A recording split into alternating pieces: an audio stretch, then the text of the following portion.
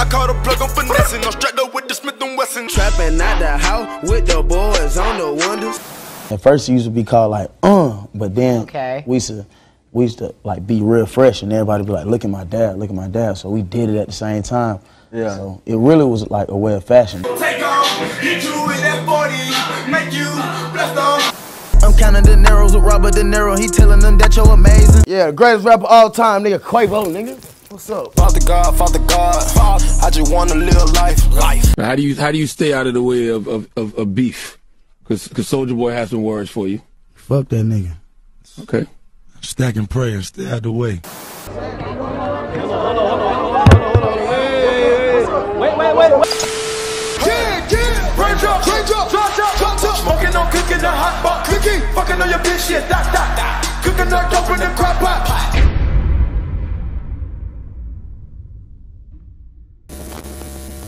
Y'all know I got the tree, everybody know I smoke the green, and I be serving fiends, nigga, I be toting beans, nigga don't know run up, if you run up on me, your ass gonna get done up, nigga, it is BMG, fuck that shit. MIGO, wait, hey, young Quavo got cake, and we smoking in the morning, yes, I call that a wake and bake, and I'm ballin' like on COVID, yeah, the bitches, they all on me, young Quavo, he steady ballin', I be like I'm steady choking, cause I'm smoking. So to start things off, first things first, the MIGOS, obviously consisting of 3 members. Quavo, whose real name is Quavius Marshall, born in 1991, who's actually Takeoff's uncle, whose real name is Kershnick Ball, born in 1994, and Offset, whose real name is Kiari Cephas, who's actually Quavo's cousin, born in 1991. They were all raised together in a suburban area in Atlanta, where the group was actually formed back in 2008, where they were actually called the Polo Club. And Offset wasn't even a part of it at first. It was another dude that they knew from the area. It wasn't until high school that Offset really started rapping. Quavo actually said this in an interview that, I ain't gonna sit here like my neighborhood was hard and I had to get out there and grind. We made it hard for ourselves. We chose to stay in the streets. Some hard shit, man. Quavo, turn up BMG, man. Trapping out the house with the boys on the windows. Trout. The name MIGOS would be formed in 2010, and they would officially release their first mixtape, Jug Season, in August of 2011. Train red choo choo, train red choo choo, train red choo choo. I am so loud that you can smell me. Good pad on the arm, yeah, you smell me. Say Ricky, you got to know I keep it true, I keep it true. It was only the start, with their next mixtape, No Label, releasing in June of 2012, that really started to gain some steam with the track Bando. Let's go! Trapping out the house with the boys on the windows. Yeah, I'm a real fan. Let's go, MIGO! Let's go! I'm telling y'all, they're gonna blow up next year, bro. I'm telling you, bro. They're gonna blow up, man. Now, you might ask, what did the MIGOS grow up listening to? No girl listen to Outkast. Listen to Go Tip, Jeezy, Lil Scrappy, all them. Snap and Roller, Trend came out, Soulja Boy, all them. D4L and all that. D4L, all that. Going with the Trend.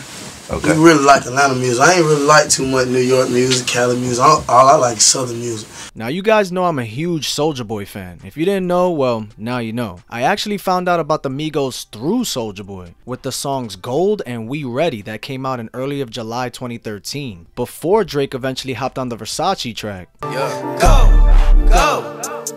hey, go. I be flexing in that new summer ice on my neck. Speaking of Versace, which everyone and their mother was rocking at the time, whether real or fake, the Versace track was a big deal, bruh, and it put them into the mainstream once Drake hopped on it. Versace, Medusa head on me like I'm Illuminati. And during this whole time that Versace is blowing up, Offset is actually locked up, bruh, for violating his probation that he received for a stolen car. The Versace remix first hit. Like, how many more months did you have left on your sentence? Like 5 months. That must have been rough as fuck, man. Yeah, but I was still straight though, cause I was straight. I was just chilling. I knew it was a blessing to come home to something. You feel me? It was actually a random beat that Zaytoven had already had in the stash, amongst a bunch of other ones, and he just handed them to the Migos. They laid down the track, played it at a party that Drake was at, and he was like, yeah bruh, I'm hopping on that. At the time, I found the Migos' flow to be pretty unique and different. Just their whole swag and aura about them was definitely different from what I was hearing back in 2013, which was probably just a bunch of Chief Keef, bruh. Started on my day with a blunt of air. Bye. The YRN mixtape that released that year had another track on it that started to buzz in late 2013. I got Molly, I got white. Hannah Montana, Hannah Montana, Hannah Montana, Hannah Montana. I personally remember Hannah Montana being a decent hit and was buzzing for sure. Now 2014 comes around and they didn't waste no time, bruh. Dropping No Label 2 in February of that year, with many diehard Migos fans claiming that this tape is their best project, with bangers such as Where Were You? Where were you when I was your finessing midget? Hot Boy. Hot boy, hot boy, hot boy, hot boy, hot boy. Freak No More. She don't wanna be a freak no more. She don't wanna take Molly, get geek no more. Birds and more. Had a dream that I woke up in a roar. Skirt, skirt, skirt. With two other songs actually ending up becoming pretty big hits for them that year, with Fight Night and Handsome and Wealthy. If you know me, know this ain't my first way. Certified everywhere, ain't gotta print a resume. I don't know why I came in this club with you, girl. Oh yeah, and I forgot to mention the song Emmett Smith. That was another song that was pretty big for them that year. OG Migo fans, you remember that shit. Go, run it with that set. Emmett Smith. During this time, they were buzzing like crazy, and I personally remember wanting to go to their show in Irving Plaza, New York that year, but I forgot what happened. I think I had to work or some shit. I probably should have called out now that I think about it. But yeah, Migos was going crazy doing shows, more interviews, more features. And speaking of features, bro, these three songs I'm about to mention alone are fire, bro. Lil Durk's track off Sign to the Streets 2. Bet you won't bust a move. Have a nigga floating in the Chattahoochee River, fool. Soulja Boy's Gas in My Tank. Having no plug on the gas. I'm having it. Having no plug on the mid. I'm having it. And Rich the Kid's Trap. That shit is fire, bruh. Trap, trap, trap, trap, trap. I'm speaking bilingual. I'm talking the Spanish. That mota, coca. Hit him with a remix, Trout. Yeah, 2014 was it, bro. In June, they actually ended up signing a deal with 300 Entertainment, which is under Atlantic Records. They didn't stop there though, releasing another very solid mixtape in November of that year, with songs such as Wishy Washy. You know, wishy washy, wishy washy. They'll fuck your partner, fuck your. What Y'all Doing? All the real niggas locked up in prison. Northside and more. Up in the morning, gotta thank God. Walking out the bender with a 4-5. Not my Migos!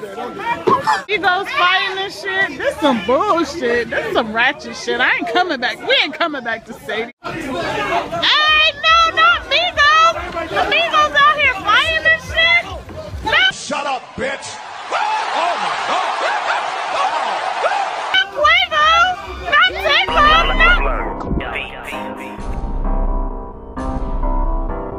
What, y'all thought I wasn't gonna talk about the beef they had with Chief Sosa? I have to, bruh. So let's backtrack a bit. In late 2013, Chief Keef tweeted this and said, heard Migos sneak diss and no talking, with Migos responding saying, Migos don't sneak diss and don't entertain bullshit. We entertain money. I don't think we truly know exactly what set Chief off, but it said that he found an issue with the Migos track Broken Knees. Every time we see you, you get broke and broke. Where Offset said, no off days, everyday payday. My diamonds looking like KK, white. Maybe Sosa thought that was a jab at his daughter KK? I don't know. And honestly, bro, I could be here all day talking about the beef that they had, but that would probably be a whole nother video in itself. But Chief Keef's homie Capo got involved, Fredo got involved, dudes from DC got involved. It was a whole spiel, bro. Chief Keef got mad because they came to Chicago while he was on rehab. Too many whoops, don't know what to try. Salute out my niggas, man. Salute all the real niggas in the shop, man. We fuck with you and turn up, man. What's going on? Sosa going off on Twitter, bro. It was a whole thing. For real. They then went on to make a track titled Jealousy, which many people all over the internet assumed it was a sneak diss to Chief Keef. Let's talk about Jealousy. I ain't never did a sneak diss. Call my hitman quick to put you on the hit list. That song is fire. Y'all came with the heat though, like completely out of the blue. It's like niggas didn't really know if y'all were gonna respond or not, or like people are tweeting on Twitter and doing all that Instagram, social media bullshit. Kind of talk to me like what's going on with that? Like nobody really knows how that all started with Chief Keef. Like the song say it's jealousy, obviously. The shoe fit. Man. It ain't even about Chief Keef. It ain't even about. It ain't even about nothing like that. We get money, man. We get. It ain't even about that. Listen, man. The song, like it's like if somebody stand up to the song, man, if for you, then you jealous. You're a jealous nigga. And we don't sneak this. We don't do no sneak this. And so if we got a problem, just pull up on us. And we do pull up. So yeah, we just gonna keep getting our money. We ain't finna talk about that no more, cause yeah, how we eat. We just grinding today, man. We jealous when on set. We going back. We on one TV jam and every radio station. We in your city. No disrespect to Chicago. We love Chicago. Love all my niggas in Chirac. I got niggas in Chirac, so it just, I guess, you know what I'm saying? I guess it's jealousy. So 2015 comes around and now the label's starting to get a little antsy. Like, where the album at, MIGO? They were saying that the album was going to be called YRN the Album, but it eventually became Young Rich Nation, and after a delay or two, it finally released on July 31st, 2015, with the singles One Time and Pipe It Up to back up the album. Smoke one time, smoke one, drink one time, pipe it up, pipe it up, pipe it up, pipe it up. Selling 18,000 first week, reaching number 17 on the billboards. The album was aight. Oh, try again. Try again. Oh, try. Personally, I thought the album was pretty weak, a bunch of skips to be honest. It just wasn't better than their previous material, really. MIGOs in the building. Dab challenge, man. We challenging everybody to make sure y'all, dab. He's doing the dab, and then he's hitting them folks. That's a dab. Yes. Your arm up and your elbow up, and you put your face into it. That's called bapping. Just do that shit you used to call dabbing is a way of fashion. Honestly, it didn't even matter that the YRN album wasn't a huge success because they caught a huge blessing when the dab sensation started catching on in late 2015. Bruh, everyone, and I mean everyone and their grandmas, uncles, aunties, cousin was doing this dance, bruh. If there was a music video from this time to 2016, you can almost guarantee that someone's gonna be dabbing in the video. It's like a time capsule, for real. They capitalized off this a whole lot, dropping the music video which got over 40 million views on YouTube and was just all over social media. It was actually a song off their mixtape Back to the Bando that released late that year, which I thought was a lot better than the Young Rich Nation album. And during this time, Offset was locked up again, so Quavo and Takeoff was holding it down. Towards the end of this year, they also ended up becoming independent, leaving 300 Entertainment as they felt like QC could manage them alone and it'll only make them more money. Under 300, they were making around like 35K a show. Under just QC, bro, they were making up to 60 grand. Quavo, Takeoff, how y'all doing? Yeah. Takeoff, what's going on? Now 2016 is here, my favorite year of all time, by the way. Yeah. And they ended up dropping YRN 2, the mixtape, in January of that year, which is a pretty underrated mixtape if you ask me, with my favorite tracks being the intro and Ho on a Mission. Them shit slap. I'ma put on for my city. No, you gon' put on for these bitches. Young nigga, I came from nothing. When you throwing up your squad, you better ride on it. But we really on that ass. We really paying that ass. That's why we made this yesterday. All this shit. All this all we just did. Everybody about 5, 6. In April of that year, they ended up announcing their next project, No Label 3, releasing 2 singles for it, Say Some and Cocoon. I thought I say something. Oh, when I take drugs, I go to the moon. Yeah, moon. Little spoiled bitch, 2,000 no shoes. Both songs ended up doing pretty big numbers on YouTube. And speaking of big numbers, they were featured on a pretty big hit with YFN Lucci, Key to the Streets. Cause we got the key to the streets. We got the key to the streets. Hey, we got the key to the streets. But No Label 3 never ended up releasing. What they ended up dropping instead is what I probably think is their best project, bruh. I mean, there's only 5 songs here, but all 5 are top tier, bruh. Just straight gas. And that project is the 3-Way EP, bruh, that released in July of that year. Savages only. Savages only.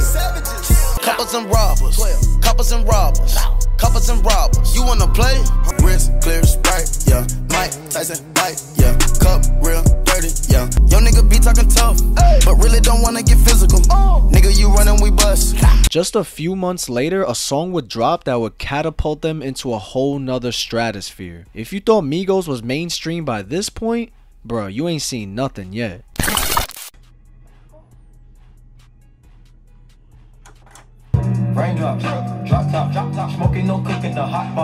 The song was a huge success and went on to become #1 on the Billboard in the beginning of 2017, just in time for their second studio album, Culture, releasing on January 27th, selling 131 copies first week and debuting at #1 on the charts. Many consider this album to be a staple in the 2010s, with bangers such as T-Shirt, Slippery, Kelly Price, and more. Mama told me not to sell word. Mama, I heard your bitch, she got that water. Splash, drip. My bitch, for real, she honest, won't tell. Real quick though, I have to mention the beefs that MIGOS got into around this time. Bruh, Soulja Boy coming at Quavo is one of the funniest shits I ever seen, bro. Straight comedy. Quavo, he started the shit with me first. So now that I'm responding to these niggas, not Soulja Boy crazy, Soulja Boy bully, Soulja Boy. Nigga, pull up, nigga! Quavo, I text you my address, nigga, at 1 o'clock. I waited for you to 7 o'clock. We supposed to catch the fade one-on-one, put it on World Star. You never showed up, nigga. You know how to fuck on a rocket, nigga. When you got your chain snatched in DC, who the first one you call, nigga? Hey, Quavo, you a bitch, nigga. Fuck wrong with you, nigga. I text you the address, nigga. I thought we gonna do the one-on-one fight for World Star, nigga. Stop acting like a bitch, nigga. Pick up the phone, Quavo. Fuck you, nigga. Puss ass, bitch ass, punk ass, sucker duck ass, lame ass, nigga. When I see you, I'ma knock your motherfucking teeth out, nigga. Y'all need to watch the whole thing of this. He even made a banger towards Quavo and them. Hey, Quavo, you a bitch, nigga. Quavo said he wants some beef with me. Who? Quavo. Quavo said he wants some beef with me. Huh? Fuck Quavo. Fuck MIGOS. Put on your block. Fuck Quavo. I know they had a little beef with X too, where dudes from their entourage jumped them. Nobody gave me the faith of a one-on-one, nigga. Nobody gave me the respect of a one-on-one. And I painted that nigga when he was on the ground.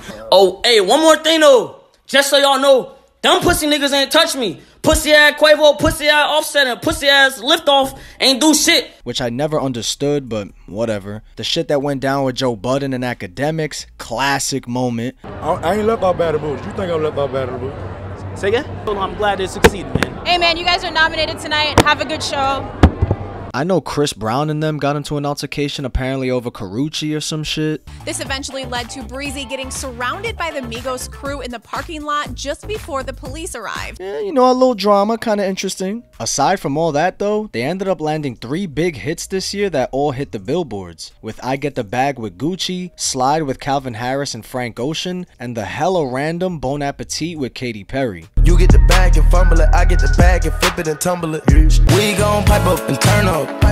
We gon' light up and burn up. Sweet potato pie, it'll change your mind. They were also on Lil Yachty's record Peekaboo. I can do magic and make me a rabbit with using my carrots. They ended up dropping the songs Ice Tray, where they threw a jab at Joe Budden. If a nigga hatin', call him Joe Budden. And one of their best songs of all time, in my opinion, Too Hottie. Do not play with the cake. I pull up and hop in the dirty race. She fuck on a nigga, I fuck her face. To go along with the QC album that dropped at the end of that year, Control the Streets Volume 1. 2 pretty big singles also released in the end of this year, Motorsport and Stir Fry. Motorsport, put that thing in sports. In the kitchen wrist, just like a stir fry. Whip it in the kitchen wrist. Both released singles for their next studio album, Culture 2. Yeah, hey, make sure the year of the MIGOS is our year. Yes, sir. It's our year. It's not your year, Offset year. It's the last rocket year, man. We backstage Get paid. Now 2018 is here, and they didn't waste any time with Culture 2, bruh. Releasing on January 26th, debuting at #1, selling 200,000 copies first week. Personally though, I thought the album was okay. I always feel like less is more, and they definitely didn't do that here. This shit is 24 tracks long, and the runtime is like an hour and 45 minutes, bro. It gets repetitive way too fast, and I could tell the label just wanted to put as many songs as they could on here to boost streams, and to top it all off, MIGOS even admitted to not even working more than 20 minutes on each song, and if they really wanted to take their time on it, they'll take 40 to 45 minutes. Bruh. That to me is not a flex. Like, that just shows to me that you don't put in any effort. Don't get me wrong though, there are some bangers on here like Superstars, Beast, Walk It Like I Talk It, and Moving Too Fast is one that I like too. Superstars, superstars, superstars out. Hey. Beast, she a little beast. Yeah. Walk it like I talk it, walk it like I talk it, walk it. I put the screens on beats. I been geeked all week. This was also the year that Quavo and Takeoff both dropped their solo projects. Quavo dropped his in October, and Takeoff dropped his in November. Both were pretty solid in my opinion. Workin' Me was my jam this summer, bruh. Working me, she working me. But I don't want to stray away too much from the Migos as a group in this video. And speaking of a group, they ended up going on tour with Drake this year on the Aubrey and the Three Migos tour. Super lit tour, bruh. I wish I would have went to a show.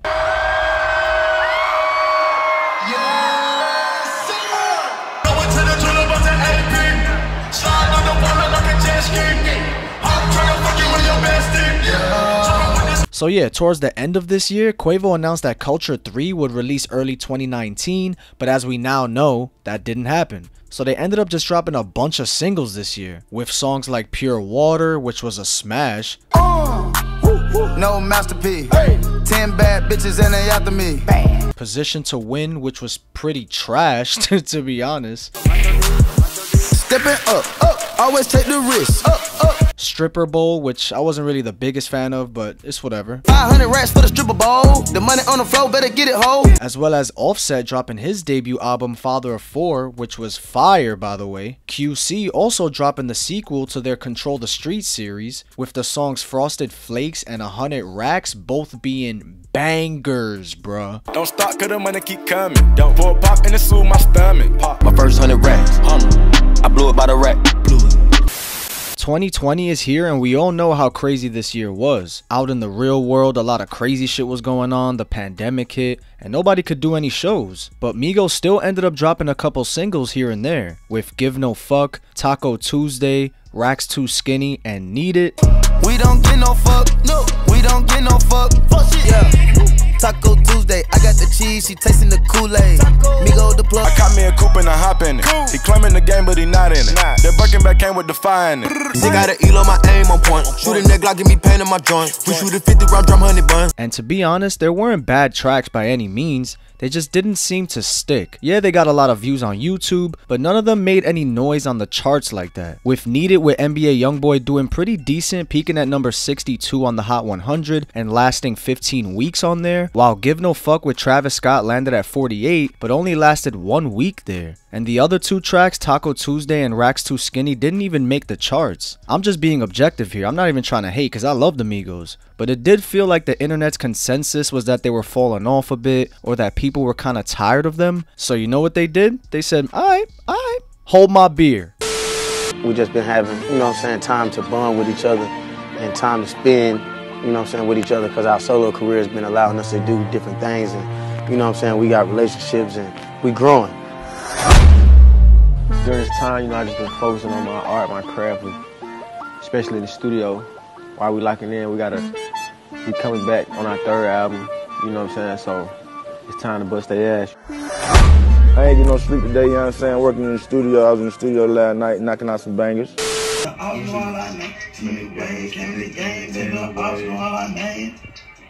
but all night. On time? 10 ways came in the game. I know the also all I name. What's name? Look. 10 of the games, keep them money up 10. Oh. One time when I see nigga, this shit getting ugly. I got a paddock inside of Buckling. I tell her suck on me, y'all tell her fuck on me, kid. Fuck with her, down, hold this shit down with the cover. Cut it, man. I keep a Glock on me, I keep the Glock on me, but I keep it From the skies to butter supplying, bitches rocking with yes! chains. Yes! No, I'm just playing. I was really just playing. That right there.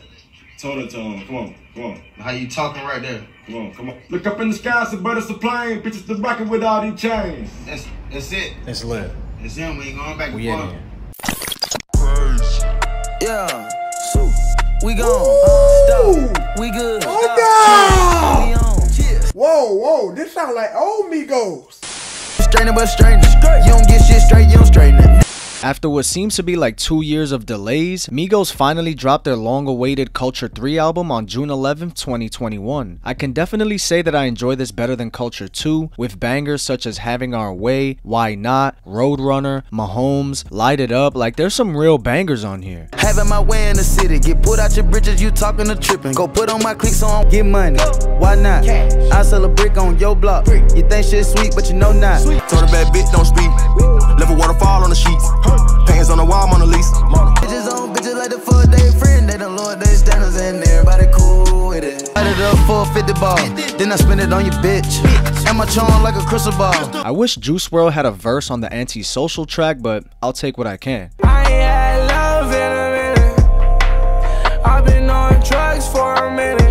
It's really come full circle now that MIGOS has been in the game for damn near a whole decade now. Their influence is undeniable with the fashion, the cadence, the flow, the sound in general. Almost every rapper has took something from the MIGOS. And if anyone is gonna give them their flowers while they're here, I'll be the one. The MIGOS is probably the most influential and dominating rap group to ever exist. I don't see them leaving this game anytime soon, and I feel like they still have a lot more to bring to the table. They're not done yet by any means. The chemistry that these three have is something that's rare nowadays. You don't see any beef between them. They never had any type of like breakup or anything. You know how that shit usually goes with rap groups. But you don't see that with the MIGOS, man. And that to me shows true brotherhood. So shout out to the MIGOS and everything that they've accomplished. I can definitely see them being relevant in this game for years and years to come, bro. If I was to take MIGOS in a world where we take MIGOS out of the culture, right? What does music sound like? I think you see like Apocalypse,